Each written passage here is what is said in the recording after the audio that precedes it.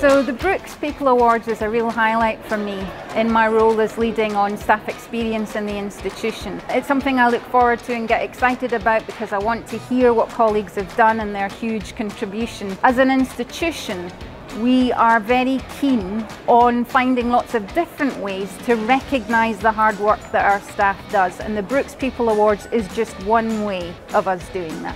So I think there's 3 reasons why the Brookes People Awards have been so successful at Oxford Brookes.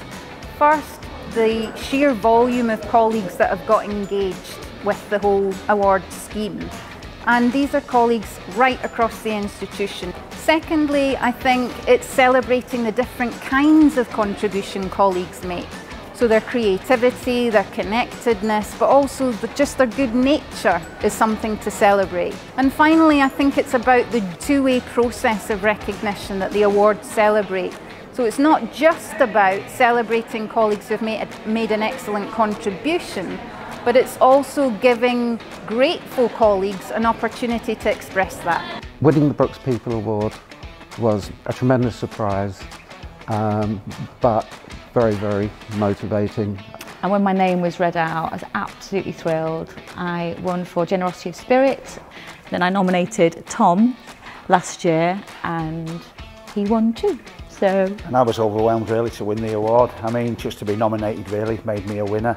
I think anybody that was nominated for the award was also a winner. People doing the most fantastic bits and pieces of work that isn't so much in the public domain, and so for us to be able to nominate everybody and anybody for all the good work that happens here is just fantastic. The Brookes People Award gave me a good opportunity to recognise the work of my staff, but also work of staff generally. So I think the Brookes People Awards just gives the opportunity to really show off our 4 guiding principles and to see them in action. Nominations for the Brookes People Awards 2018 open in January. And this time we've slightly tweaked the award categories. So we have a brand new award called the Brookes Award to celebrate colleagues who do volunteering and external engagement in the community. We also have Team of the Year in addition to Colleague of the Year.